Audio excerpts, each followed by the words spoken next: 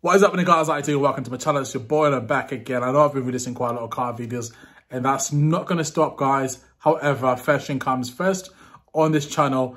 One thing I did say like last year is I will switch over the cars to a new different channel, and this will just be purely a fashion channel. So bear with me while we get a lot of subscribers. Once I've got like at least 10,000 subscribers on this channel, then I'll be able to move the car channel to the different new channel that will just be purely based on cars, and this will be a fashion channel as well. At the same time, if you love cars, you know, I'll try and make the videos as interesting as possible. So we got these Air Jordan 1 Low Homage Black White that are due to come out. So I'll show you guys in a couple of seconds what I'm looking at.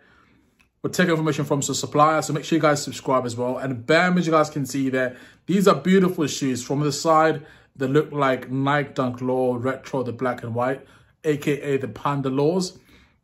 However, there's a trick up this shoe's sleeve, which I'll show you in a couple of seconds as I swipe from right to left.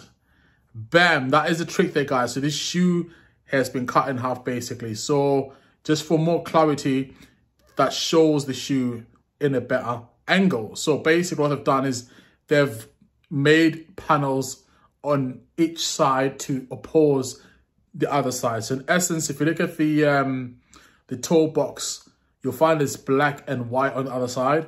So the same design language is across each side of the shoe. It always opposes. Normally you find like, you know, the inside will always mirror the outside of the shoe. With this time, it's opposing it. It's a simple, you know, thing, but it's nice as well. It works. There was a Jordan that was made, I think, back in 2018, which had this concept as well, and it did work. And I think, you know, now as well, it does work as well.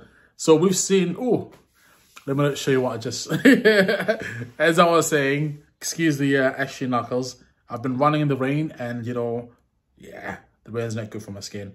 But yeah, I think it works. I like it. It's £115.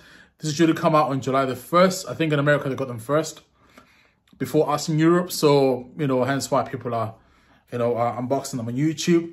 I will try and get a pair just for unboxing purposes. So in terms of resale wise, these will not resell and make money purely because I think people in UK don't really kind of, I think, gravitate towards these type of shoes. I think if it was just like a normal shoe, like a Panda, but just like, you know, complete or whole as a Panda is, you know, or just mirror the Panda Lows, then I think people will find it nice. But I think it's only people that are into fashion, people that are into different like apparel pieces, people that think outside the box when it comes to their fits and their styles, which, you know, they wear every single day. They will appreciate that. I'm one of them people as well. I do appreciate fashion which is different, not everyday fashion. And I like it because I think it's confusing. So if you're watching someone walking and you look at their shoes, that kind of trip you up and it makes you want to pay more attention just to find out what's happening. So beautiful shoe. It's coming out on July the 1st. It's coming out on Nike. As you guys can see the back as well, same language as well, opposing colored panels. Beautiful.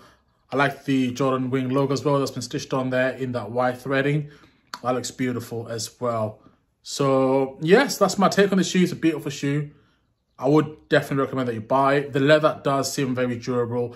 I tend to find the leather which has got like the grainage versus the smooth leather is always more durable. You know, it doesn't crease as much and you know it's real leather.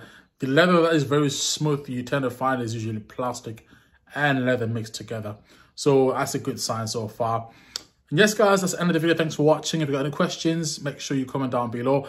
And also, before I forget as well, in terms of styling tips, what you can wear with this shoe, you can wear like, you know, your black and your white colors. This shoe, I think, is versatile. It's for all seasons. So summertime, you can wear this with some black shorts, some black top, then put it on. In winter, you can wear this with all black and put it on. The white kind of adds a bit of color to the fit as well. So it does offer that like option where you want to break off maybe all black, or the black can offer the option if you want to break off from wearing all white from head, you know, to your bottoms. It kind of, yeah, so it just complements whatever you wear. Can you wear other colors with this? Yes, you can wear gray as well. I think like a light gray tracksuit is, I think, the safest option to go for. If you want to play it unsafe as well, give it a try. I'm not saying go and wear purple and green with this. No, that's not what I'm saying. Just try and stick as close as possible to the darker theme, you know. And yes, enough waffling. Thanks for watching, guys. Make sure you give it a thumbs up and subscribe. Peace. God bless you. God bless you.